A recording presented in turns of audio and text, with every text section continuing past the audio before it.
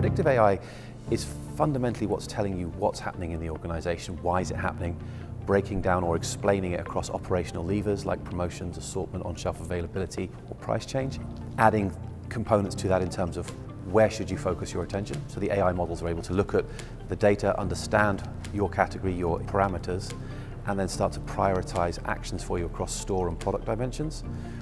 That foundation exists. We've had that in market for years now. It's tried and tested, and our teams are out there working with clients through our technology.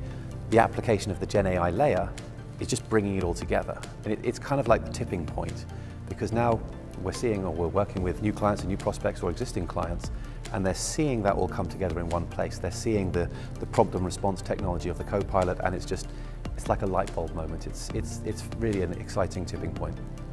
The next layer down underneath that Gen AI Copilot layer is the operational execution layer. So we have solutions in, for example, promotions optimization. We can evaluate historical promotions as well as then help them forecast the future.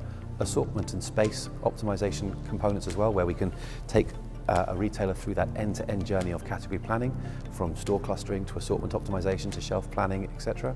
And in the supply chain field as well, everything from warehouse management, demand forecasting, we can go end-to-end. So it's pretty exciting, and if there's a problem out there with data in the grocery retail space, we've got a pretty good stab at it.